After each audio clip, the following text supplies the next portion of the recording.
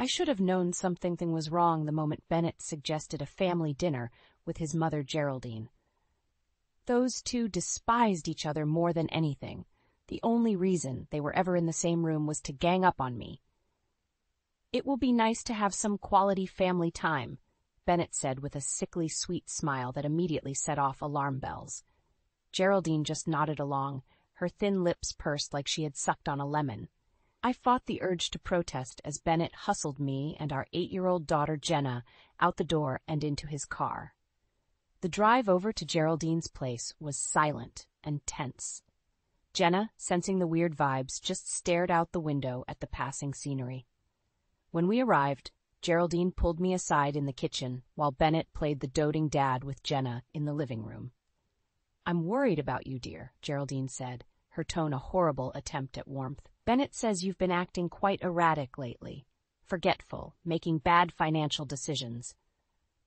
I opened my mouth to object, but Geraldine kept talking over me in that shrill, condescending tone of hers. "He's told me all about the issues with your family's inheritance, how you've been very resistant to his attempts to sort it out." My stomach clenched as she mentioned the inheritance my grandparents had left me and my siblings, a decent nest egg that Bennett had been ultra-focused on for the past few months. I started to sense where this was going. "We're just concerned about your mental well-being is all," Geraldine continued, placing a bony hand on my arm that I immediately shrugged off. "Bennett thinks it might be best if you allowed him and I to take over the inheritance matters. We could." "Don't you dare try to take me for a fool," I spat, unable to hide my rage and disgust any longer. "I know exactly what's going on here. This little dinner, this pathetic act, it's all because you two have been conspiring to steal my inheritance behind my back." Geraldine's face went from fake sugary sweet to sour in an instant. "Now you listen to me, you ungrateful little—" But I was already pushing past her into the living room where Bennett sat with a confused look on his face. "Get your stuff, Jenna. We're leaving right now," I announced, my voice quivering with anger and betrayal. Bennett stood up, putting his arm around me in a useless attempt at reassurance. "Marla, honey, calm down. Let's not ruin a nice family evening with—" "Save it!" I shouted, shoving his arm off me. "I heard everything from the kitchen. I know what you two have been up to, conniving to take my inheritance." Out of the corner of my eye, I saw poor Jenna cowering on the couch, eyes wide with fear and confusion. It broke my heart, but I was too furious to put on a reassuring face. "Marla, you're being hysterical," Bennett said through gritted teeth, his fake, concerned husband mask slipping. "Let's not do anything rash here." "The only rash thing I've done is trusted you snakes," I shot back. I grabbed Jenna's hand and pulled her off the couch, hurrying us both towards the door as Geraldine and Bennett's voices overlapped with pathetic denials and pleas. I wasn't listening anymore. As we burst out onto the street, I was already formulating my plan. Those two wanted to play dishonest games and try to take what was rightfully mine? Fine. From here on out, I would be watching their every move, gathering all the evidence I would need to expose them and make them pay for their betrayal. It was the only way I would be able to win this war they had brought into my home, and I didn't intend to lose. The rage simmering inside me kept me awake long into the night after the disastrous dinner at Geraldine's. I tossed and turned beside Bennett's snoring form, my mind racing over all the times he and his vile mother had likely been mocking me behind my back and plotting to rob me blind. As the gray light of dawn seeped through the curtains, I found myself getting quietly dressed and creeping out of the bedroom. I needed to start collecting evidence of their deceit before Bennett and Geraldine tried covering their tracks. In the home office, I booted up Bennett's computer and started digging through his emails, documents, web history, anything that could provide a link to their schemes regarding my inheritance money. I typed furiously, copying incriminating messages and financial records into a new encrypted folder. "What are you doing?" I nearly jumped out of my skin at the sound of Bennett's groggy voice behind me. He squinted suspiciously at the computer screen over my shoulder. "Nothing," I lied, quickly minimizing the windows. "Just catching up on some work emails." "At 5 a.m. on a Saturday?" He raised an eyebrow. I shrugged, keeping my expression neutral. "You know how dedicated I am." "Right." Bennett said slowly, clearly not buying it. Well, I'm making breakfast if you want. That's okay, I cut him off, rising stiffly from the chair. I'm actually heading into the office for a bit. I've got a big project I want to spend some time on. The lie came easier than I expected. I just hoped Bennett couldn't see the deception burning in my eyes as I brushed past him out of the room. Over the next few weeks, I became a master of covering my tracks and putting on an Oscar-worthy performance. Every minute Bennett and I weren't at work, I was secretly documenting his and Geraldine's misdeeds and stashing away the evidence where they'd never find it. I installed hidden cameras and microphones all over the house to catch their conspiracy conversations. I scanned boxes of old files and records anytime they left me alone. I subscribed to fancy data storage services with multi-level encryption to back everything up remotely where they couldn't get to it.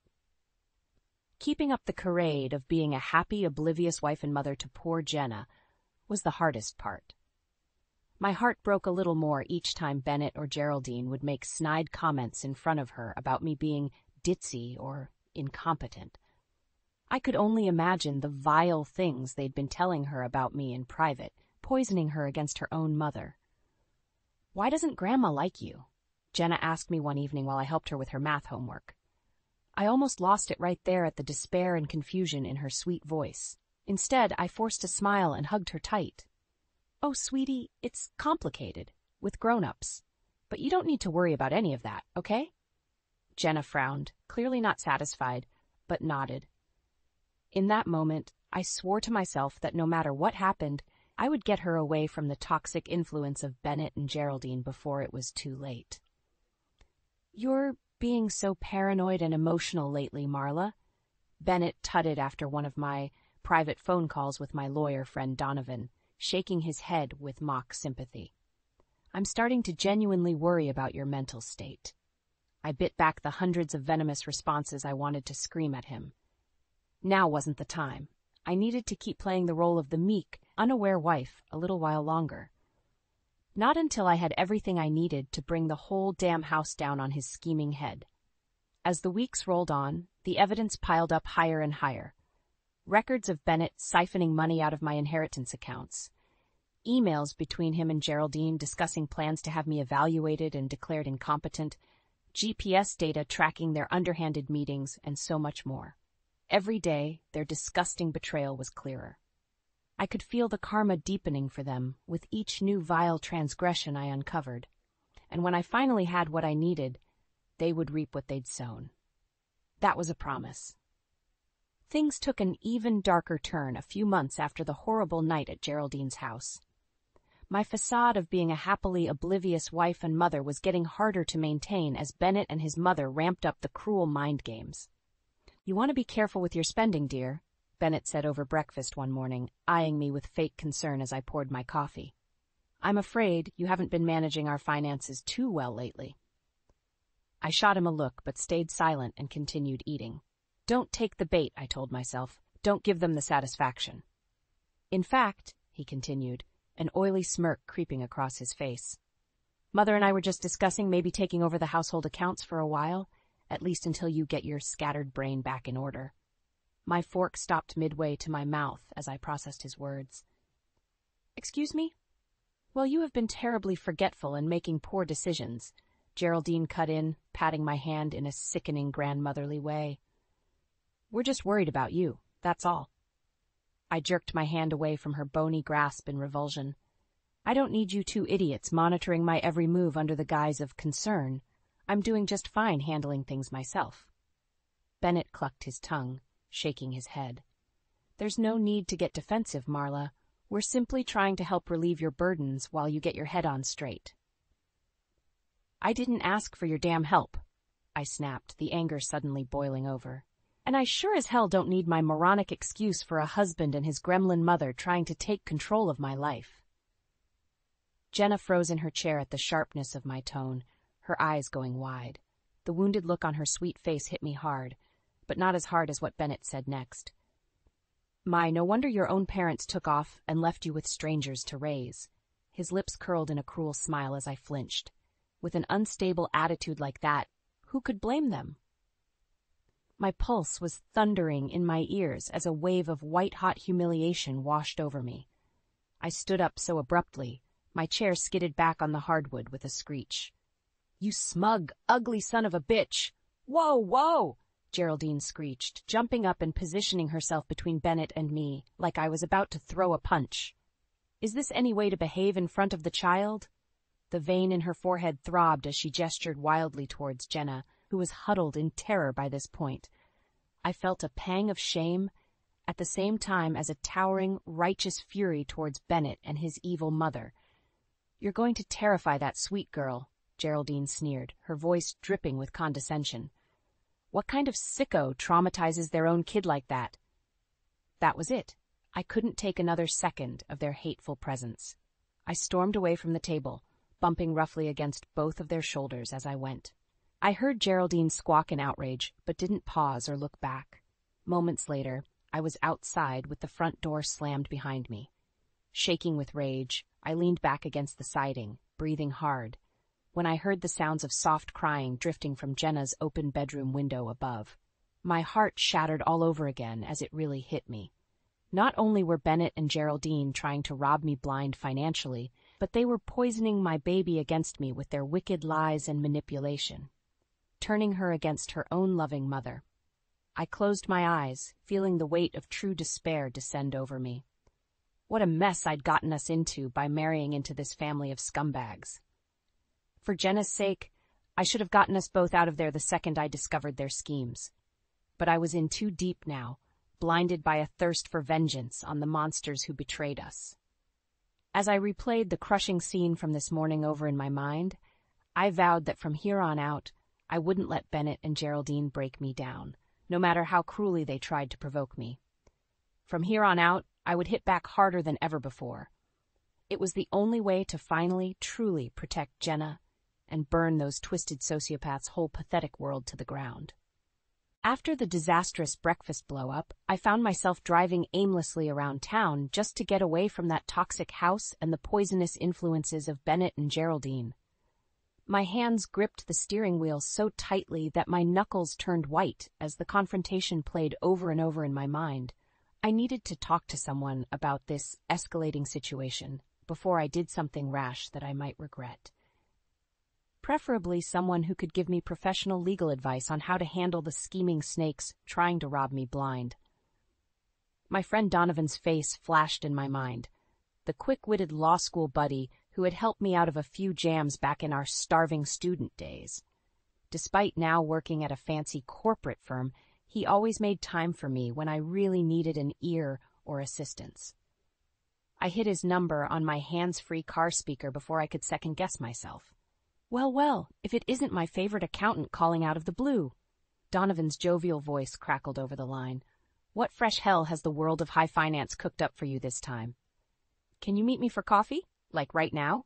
I blurted out, realizing how frazzled I sounded. It's important. There was a brief pause, then Donovan's tone turned serious. Everything okay, Marla? Not really, I admitted thickly, feeling tears starting to well up. My deadbeat husband and his succubus mother have been plotting to steal my inheritance and manipulate me into handing it over. Things are escalating fast.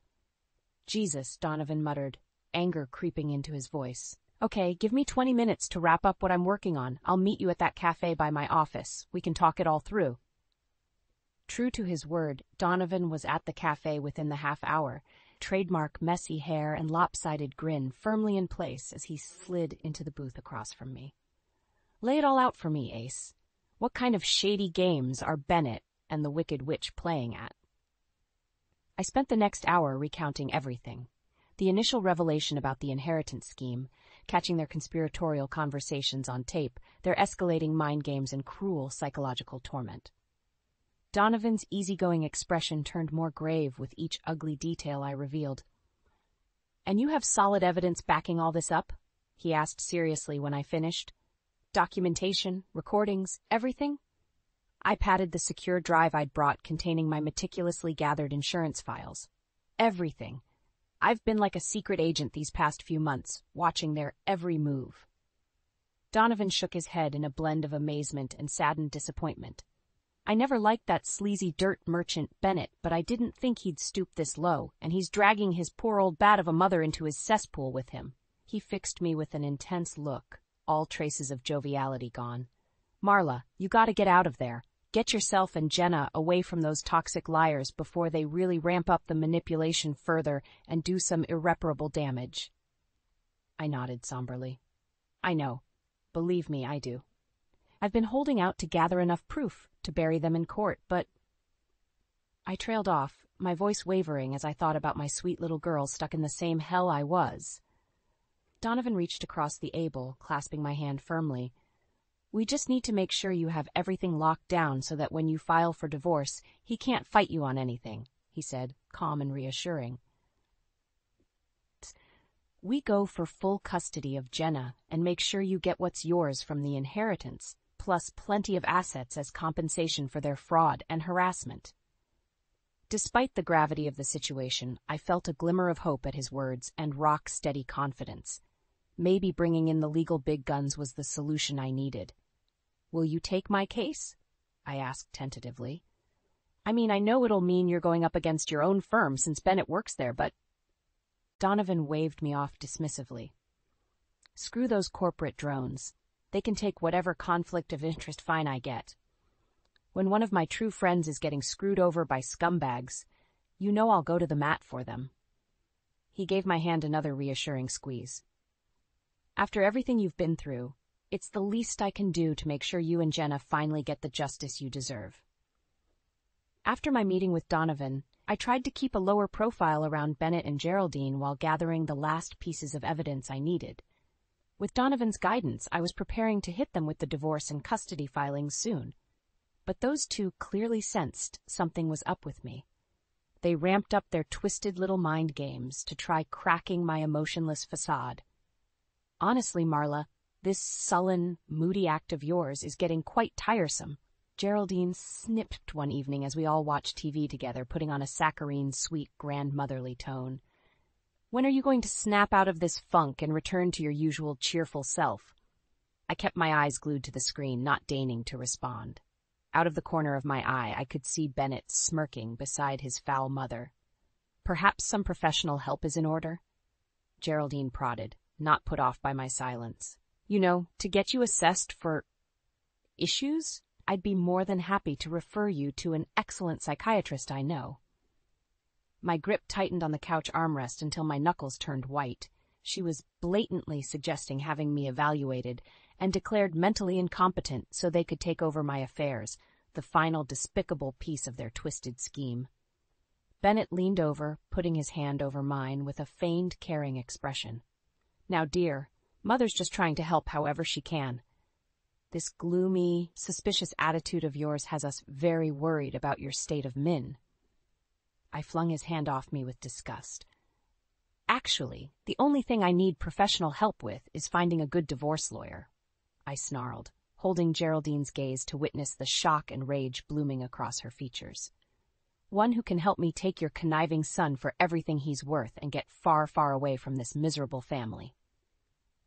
Bennett's mocking smile vanished like I'd slapped it off his face. What are you talking about? He sputtered as I rose from the couch, towering over them both. Where is this insanity coming from? Don't play dumb. I've known about your pathetic little scheme to steal my inheritance for months now, I shot back, relishing his widening eyes of panic. And I have more than enough proof of your deceitful, manipulative behavior to bury you both in any court. Geraldine shot upright, her cool composure shattered. How dare you make such outrageous accusations? She screeched in that shrill, grating tone of hers that could curdle milk. You're clearly in the throes of some mental deficiency, too. Save the gaslighting, old woman. I cut her off, feeling a surge of adrenaline and righteous fury. Your twisted little con game is over. I'm taking my daughter and getting away from you poisonous snakes once and for all. With that, I turned on my heel and stormed from the room, leaving the pair of them goggling speechlessly in my wake. Over the next few days, Donovan helped me compile all the documentation and prep the necessary paperwork for the big custody and divorce filings. I relished every second of building the case, feeling more and more vindicated with each shred of damning evidence we laid out. At last, Everything was set. Armed with the thick folder of intel that would dismantle Bennett and Geraldine's lives, I strode out of Donovan's office and headed to the courthouse with my head held high. It was like a rebirth walking through those big wooden doors, filled with the knowledge I was about to blow their slimy scheme wide open and fight for mine and Jenna's freedom. I wish I could have seen the looks on those scheming bastards' faces when they got served the divorce and custody papers.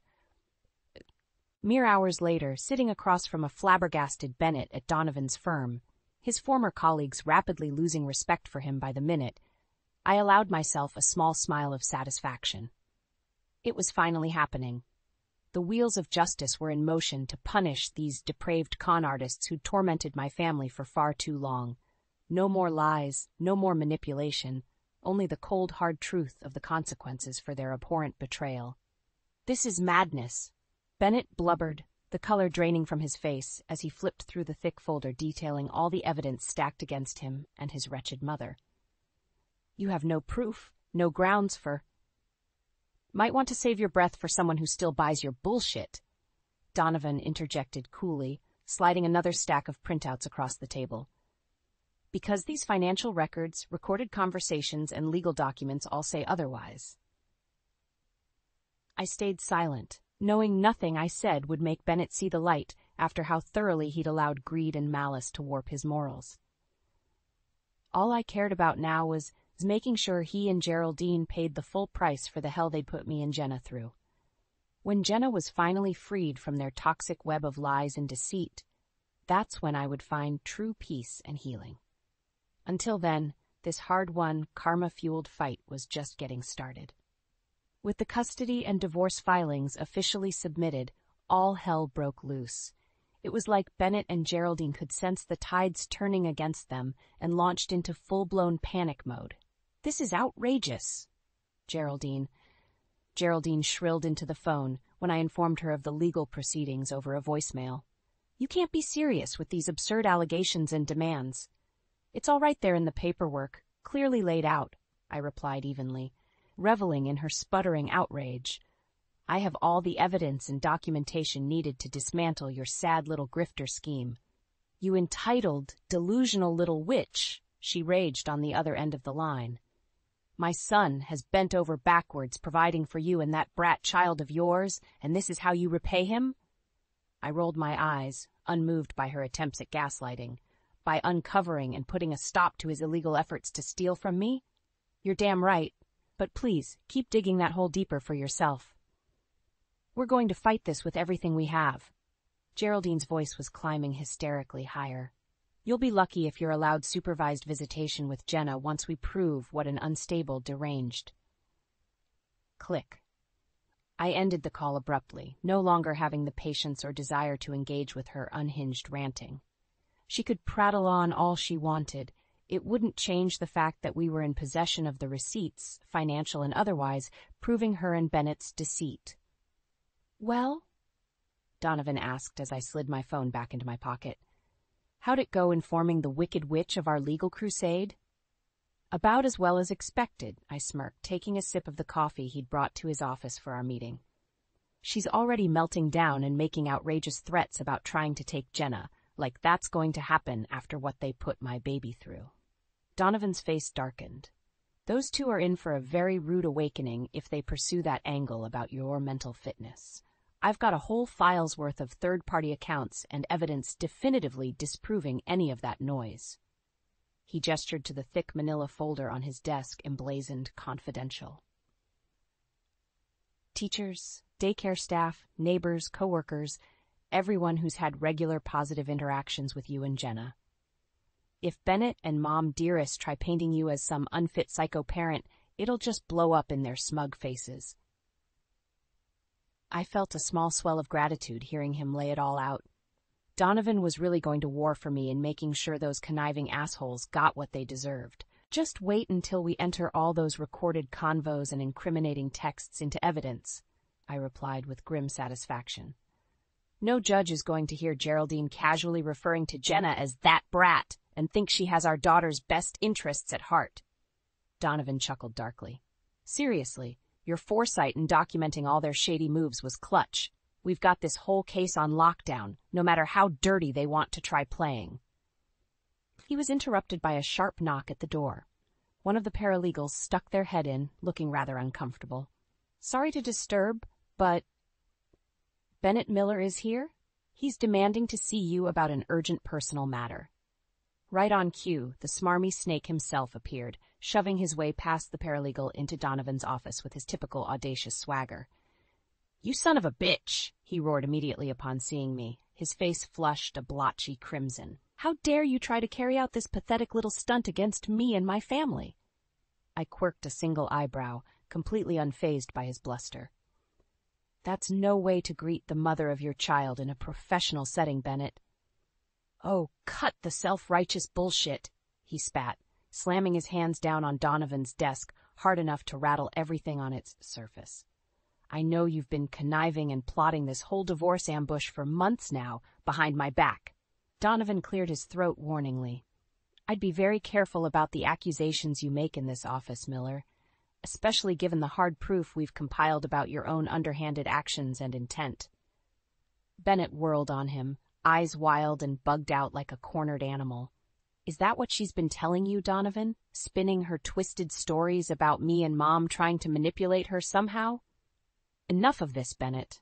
I cut back in sharply, feeling my own anger rising at his pathetically desperate feigned ignorance. "We have concrete, undeniable proof of you two hatching plans to defraud and gaslight me out of my inheritance money. It's all right here." I thumped my hand down on the damning evidence folder in front of him. Bennett recoiled almost comically, as if it were a venomous snake about to strike. "Those are barefaced lies, and you know it," he shouted, spit flying from his mouth as his face contorted with rage. "You're just looking to turn everyone against me out of your own selfish greed." "Selfish greed?" I scoffed, almost unable to believe he was trying to turn this around on me after everything. "That's rich coming from a lowlife trying to embezzle from his own wife. You make me sick." Before Donovan or I could say anything else, Bennett let out an incoherent roar of fury and suddenly seized a heavy crystal paperweight from the desk, raising it high above his head as if to bring it crashing down on mine. "Whoa, whoa!" Donovan bellowed, lurching in front of me with his hands raised defensively as Bennett raged with wild eyes. "Put that down right now, before you do something unforgivable here." After Bennett's unhinged outburst in Donovan's office, an uneasy calm settled over the next few weeks as we awaited the initial court dates.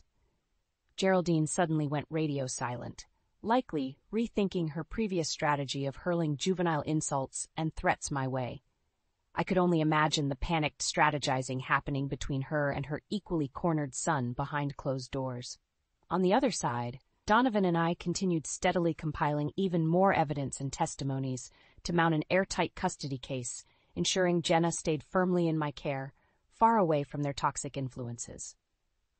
My heart ached whenever I saw the toll their escalating mind games had taken on my sweet girl's psyche. "Why does Daddy hate you so much?" she asked me one evening as we cuddled on the couch watching cartoons, a welcome temporary refuge from the family drama. I hugged her small frame tight against me, struggling against a surge of tears. "Oh, sweetie, Daddy doesn't hate me. Not really. He's just very angry and confused about some grown-up things right now." Jenna frowned, clearly not satisfied with that explanation. "But why does he have to be so mean all the time? And why does Grandma call you those awful names when she thinks I can't hear?" My jaw clenched at that.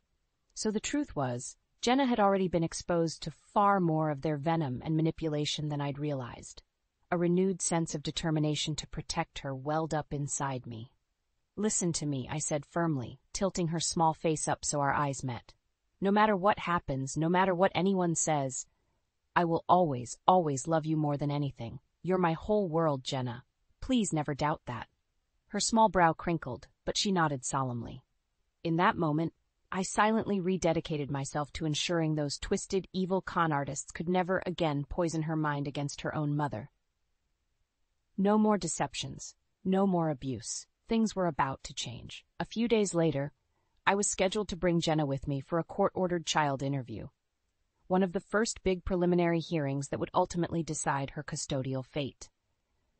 Donovan had been fully preparing us both, advising Jenna to simply be herself and tell the truth about anything she was asked regarding her home life and family relationships.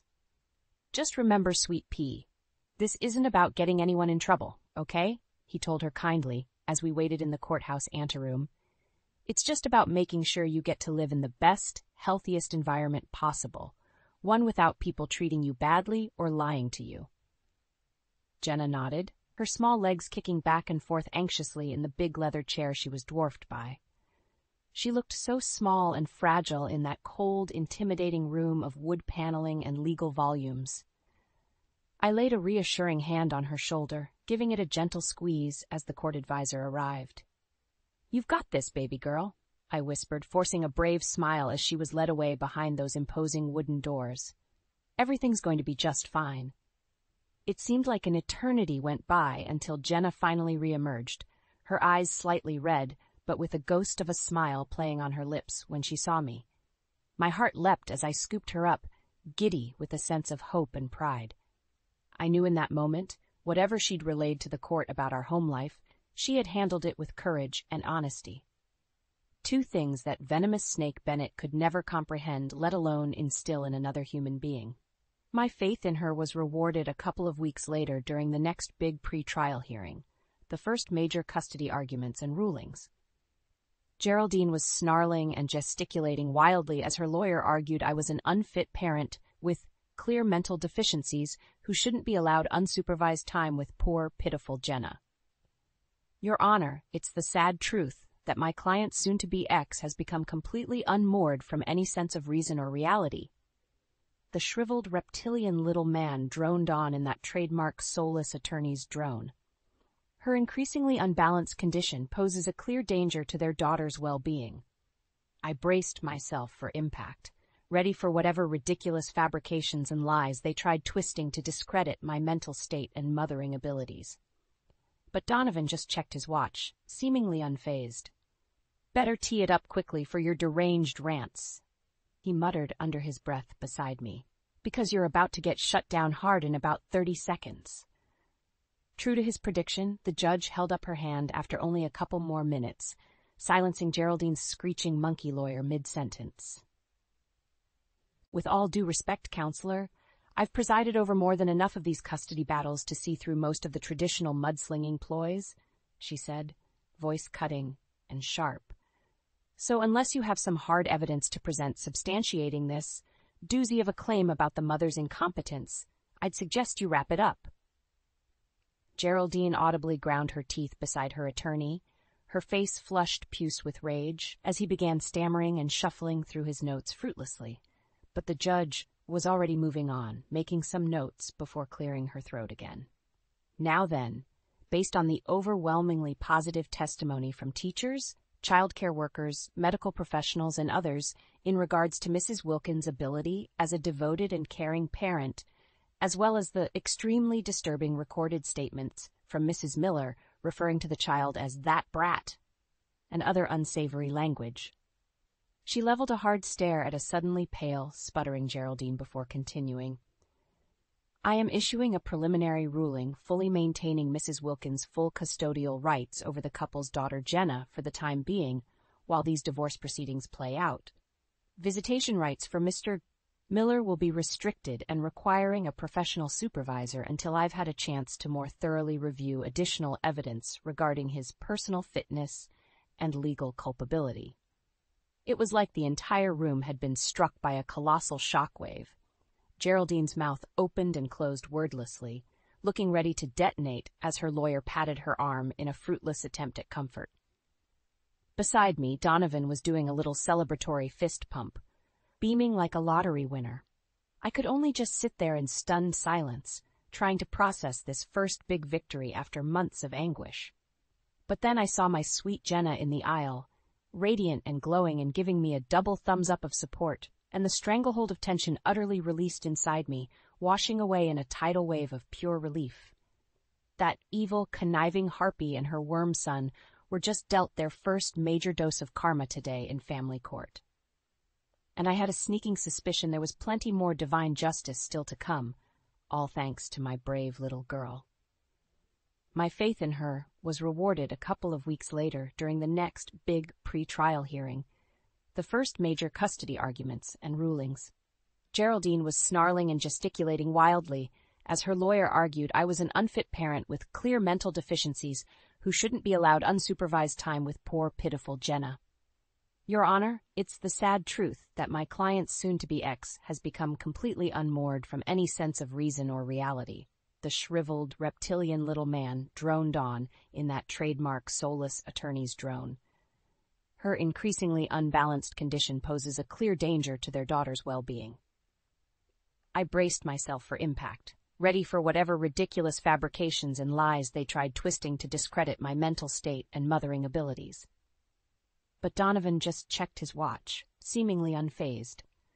Better tee it up quickly for your deranged rants, he muttered under his breath beside me, because you're about to get shut down hard in about 30 seconds. True to his prediction, the judge held up her hand after only a couple more minutes, silencing Geraldine's screeching monkey lawyer mid-sentence. With all due respect, counselor, I've presided over more than enough of these custody battles to see through most of the traditional mudslinging ploys, she said, voice cutting and sharp. So unless you have some hard evidence to present substantiating this doozy of a claim about the mother's incompetence, I'd suggest you wrap it up. Geraldine audibly ground her teeth beside her attorney, her face flushed puce with rage as he began stammering and shuffling through his notes fruitlessly. But the judge was already moving on, making some notes before clearing throat again. Now then, based on the overwhelmingly positive testimony from teachers, child care workers, medical professionals, and others in regards to Mrs. Wilkins' ability as a devoted and caring parent, as well as the extremely disturbing recorded statements from Mrs. Miller referring to the child as that brat and other unsavory language, she leveled a hard stare at a suddenly pale, sputtering Geraldine before continuing. I am issuing a preliminary ruling fully maintaining Mrs. Wilkins' full custodial rights over the couple's daughter Jenna for the time being, while these divorce proceedings play out. Visitation rights for Mr. Miller will be restricted and requiring a professional supervisor until I've had a chance to more thoroughly review additional evidence regarding his personal fitness and legal culpability. It was like the entire room had been struck by a colossal shockwave. Geraldine's mouth opened and closed wordlessly, looking ready to detonate as her lawyer patted her arm in a fruitless attempt at comfort. Beside me, Donovan was doing a little celebratory fist pump, beaming like a lottery winner. I could only just sit there in stunned silence, trying to process this first big victory after months of anguish. But then I saw my sweet Jenna in the aisle, radiant and glowing, and giving me a double thumbs-up of support, and the stranglehold of tension utterly released inside me, washing away in a tidal wave of pure relief. That evil, conniving harpy and her worm son were just dealt their first major dose of karma today in family court, and I had a sneaking suspicion there was plenty more divine justice still to come, all thanks to my brave little girl. Chapter 8. Karma's Gavel. Despite the damaging preliminary custody rulings against them, Bennett and Geraldine continued to posture and bloviate right up through the final official divorce and asset division trial dates. "You'll never get a penny from me, you money-grubbing snake," Bennett hissed at me under his breath during a recess break, his eyes wild and jittery. "Not after the emotional distress you've put me and Mother through with this bogus smear campaign." I barely dignified him with a sidelong glance, having truly mastered rising above their desperate baiting tactics over these long months of mental warfare. "Save your breath, dear ex-husband," I replied coolly, straightening my blazer as I got ready to re-enter the courtroom. "All your embarrassing whining does is strengthen my case further for full restitution as the blameless, aggrieved party here." Bennett opened his mouth, no doubt to bellow some other unhinged protestation of innocence. But Donovan appeared at that moment, shooting him an ice-cold look that mercifully snapped his gaping maw shut. "You really ought to listen to your client's advice, Miller," he said with steel in his voice, "because any further outbursts on record are only going to compound the legal punishments coming your way, as if you two idiots needed any more help burying yourselves." With that, He steered me back into the courtroom with a hand on my lower back, away from Bennett's burning glare, before he could blow his lid again. The remaining days of testimony and evidence presentation were honestly a bit of a blur for me. I'd largely tuned out any dramatic